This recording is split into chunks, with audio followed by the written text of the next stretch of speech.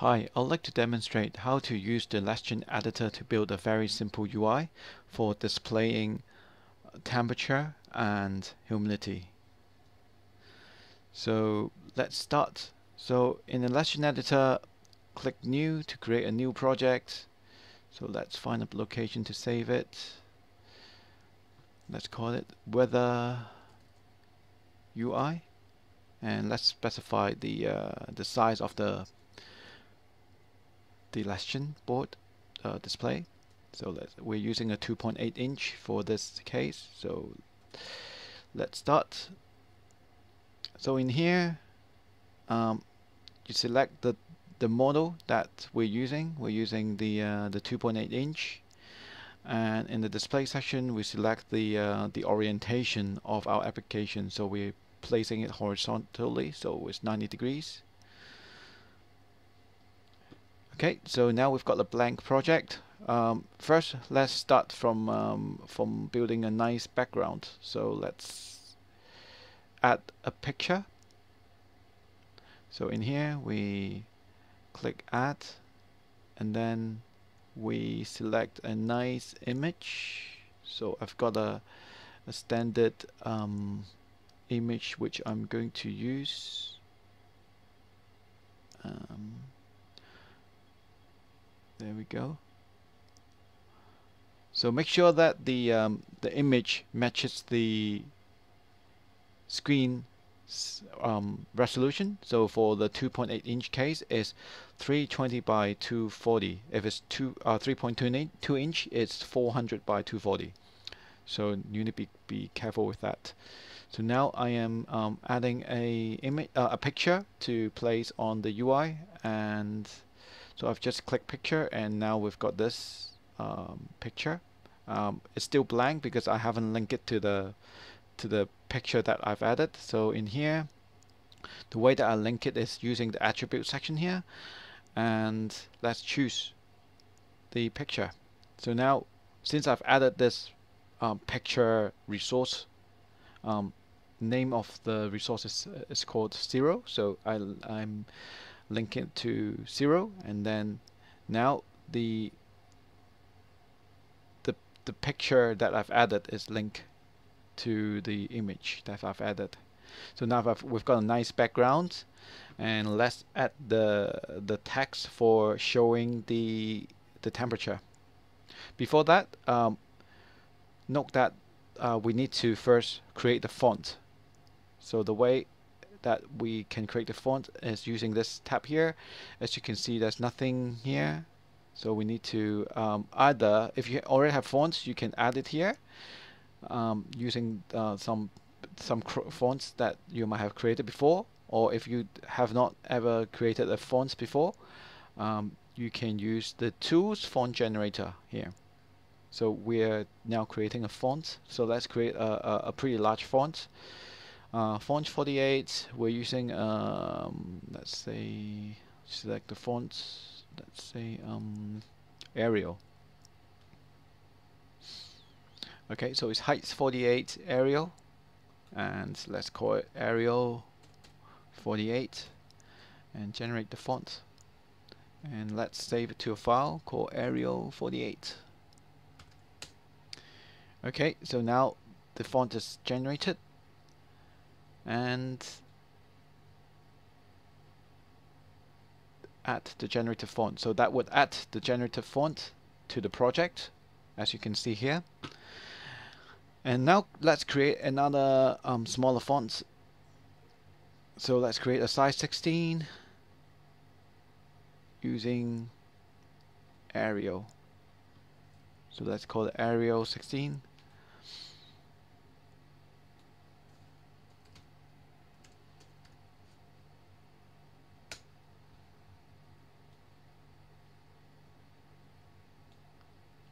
Alright, so now it's generated.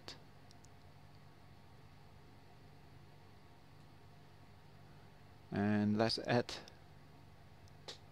to the project. So now we've got font 0, font ID 0, which is Arial 48, and we've got font ID 1, which is Arial 16. So now let's draw the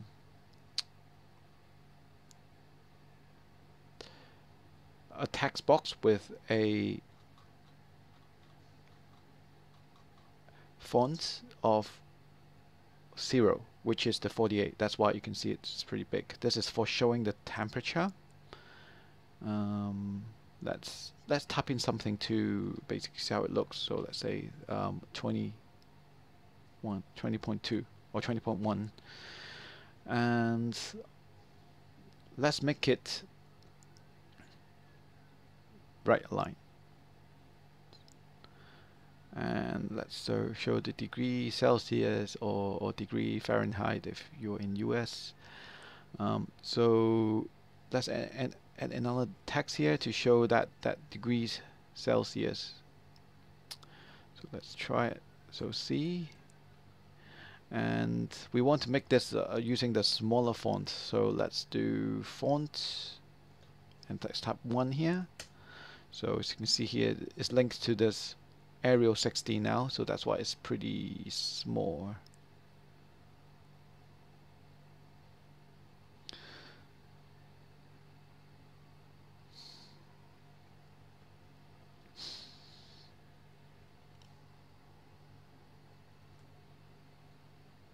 So let's repeat the same. Oh, before that, we need to name it. So let's name it temp T so that we can easily remember name. So we call this text temp T, and we add another one, and we're going to show the humidity for this one. So we call it humidity T, HUMT. So and let's make it right align again, and let's see how it looks by typing some dummy values here. And we're going to add the percentage here.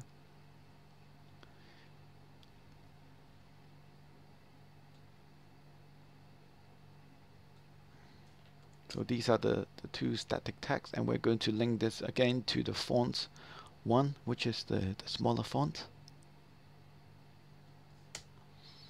Okay, so now it's pretty much done.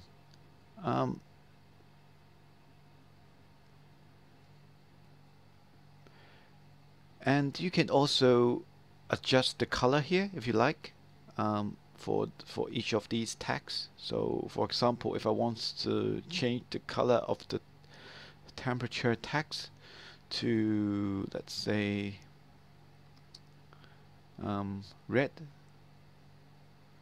I can change it to use the red color, and it will instantly changes it.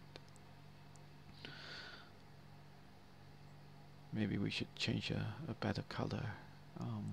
Let's change it to blue.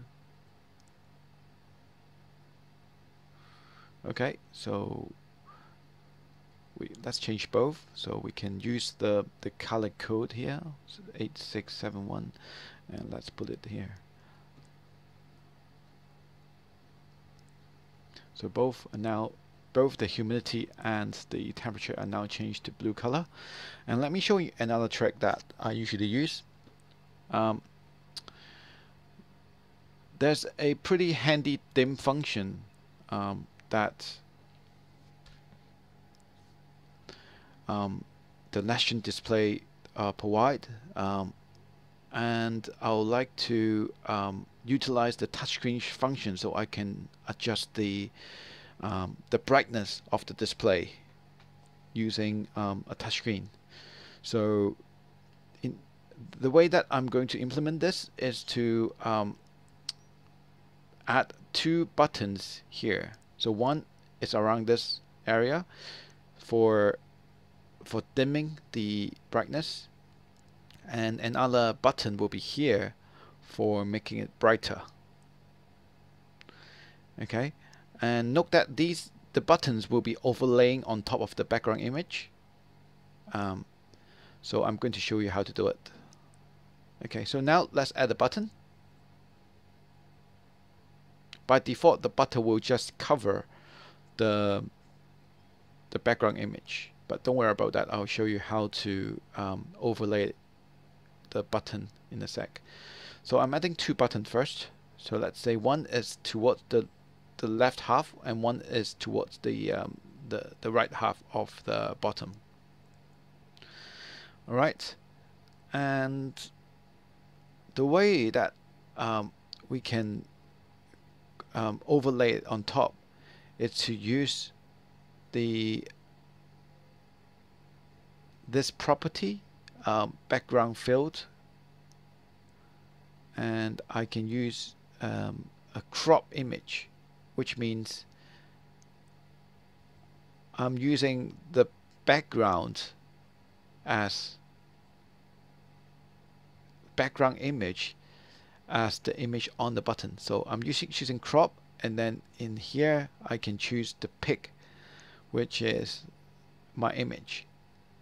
So I need to change both the pick and pick 2. So one pick PICC, that's the default crop image, and pick 2 is the crop image background when it's pressed. So I'm changing both, and then I don't want the text, so I'm going to remove it. So as you can see here, it's basically make the button look transparent by cropping the background image onto the button. So now I'm doing the same for button 1. So let's remove the text first.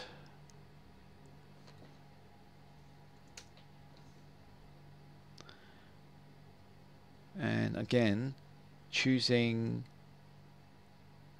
crop image and selecting the image for both pick and pick 2. And now we've got the button which looks transparent. However, I have not hooked up any event, any actions onto the buttons. The code to as I mentioned before, the code that I want to link this button is to dim the display, and the code to run this button is to make the display brighter. So this button will dim the display, and this button will brighten the display. So the code to do so is dims equals dims minus 10. So this code will set this variable dims to 10 less than the value before.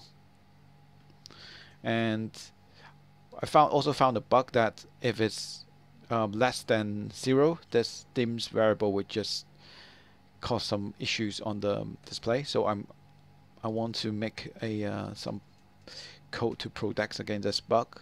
I'm not sure whether this is intended or bug, but we really need to protect and avoid the dims to be less than 0. So this is the code that I'm linking to the button on the left, and on the right hand side we're doing the opposite.